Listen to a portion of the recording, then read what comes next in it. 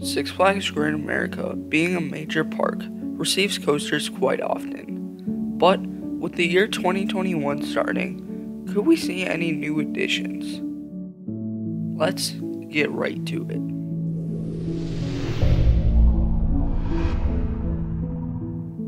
I'll be talking about the most likely additions I could see the park adding in the near future.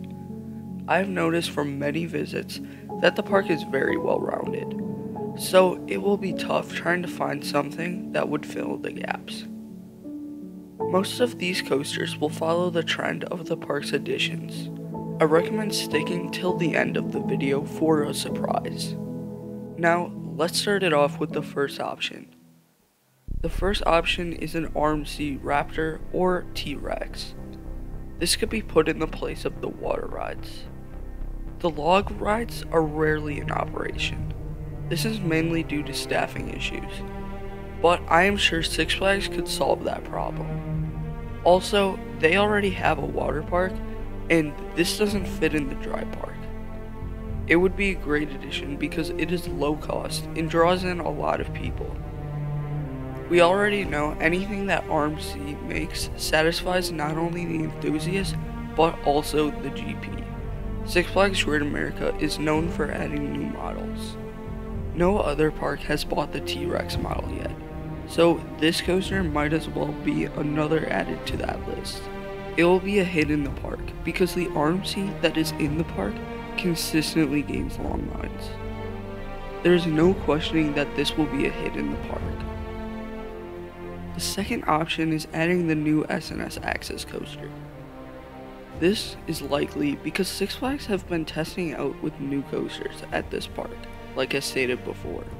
For example, they added the first ever B&M stand-up, invert, and technically the first B&M Hyper. Six Flags Great America isn't afraid of taking risks with these new models. And Six Flags has a really good relationship with the S&S because they have been adding a lot of coasters lately. There are 2 coasters by S&S at Great America. This includes Joker and Max Force. I think this would be a great fit in the park and be great financially for Six Flags Great America. I also think that maybe, just maybe, they could convert one of the cars on Max Force to an Access car. Another option is removing Vertical Velocity, the park's intimate impulse coaster, and replacing it with something that would fit in that plot of land. That thing would be a Skyrocket 2 roller coaster. This may occur because it isn't that expensive of an option, and we know Six Flags always goes for the cheapest options. Also, we have seen Six Flags add a Skyrocket 2 to Six Flags Discovery Kingdom in California. In fact, it was the very first Skyrocket 2. Moreover, like Demon, V2 just doesn't gain that long of a line, and it is somewhat problematic. I haven't experienced one of these models, but I think the public would love it and gain a lot longer lines. I could also see them GCIing American Eagle, the dueling intimate wooden coaster. This coaster is old and getting a little rough, so it would be great if they retract it. Plus, the coaster doesn't receive much of a line. If they do this option, it would probably be a Mobius track like Twisted Colossus. However, this would upset most of the public because people believe that the roughness gives it character.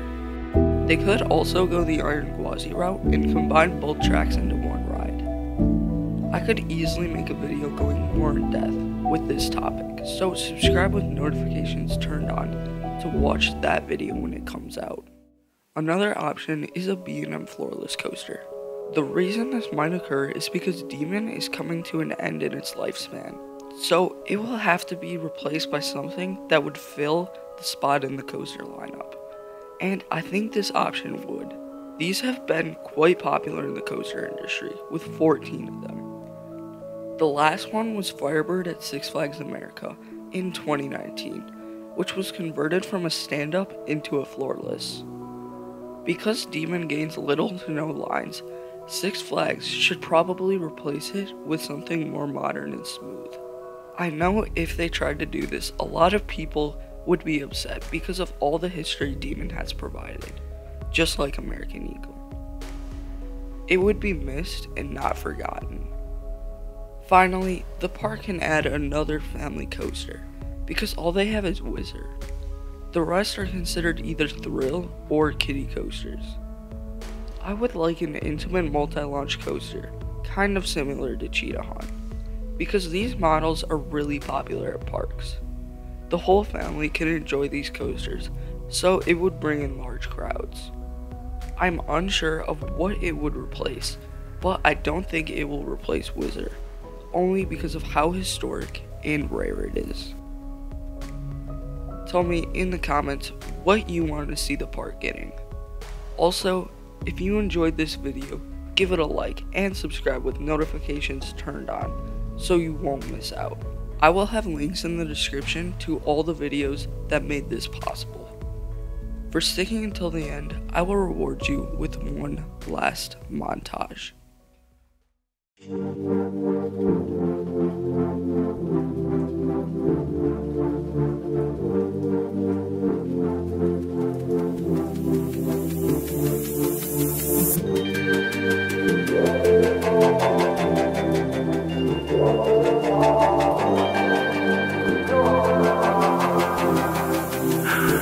I swear I like your style. Put you in Chanel cause it's just perfect for your smile. Girl, I swear for you I'd run the world, I'd run the miles. The way you look at me, I think I'm going insane. It's crazy how we started out to